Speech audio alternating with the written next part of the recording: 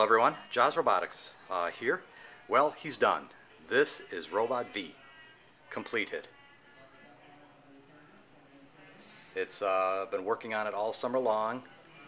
As you see, he is in his own box. This is the prototype box, not the final version, but the prototype window box. He is actually in a blister pack inside the box. He comes completely assembled, hand painted, and individual serial numbered on each particular unit. Here's what he looks like as a gold version. This is a one-of-a-kind gold version I had done for my collection. So this is just again a one-of, but it just shows what can be done for future ones if I want.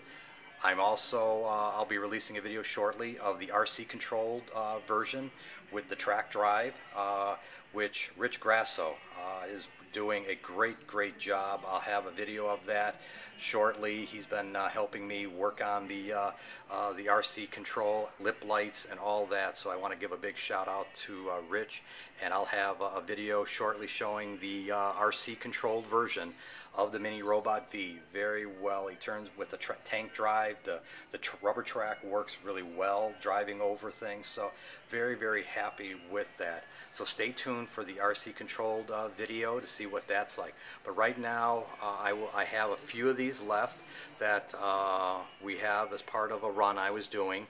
And if you're interested, you can go to jawsrobotics.com for more information. You can contact me there, and I will let you know if there's any left.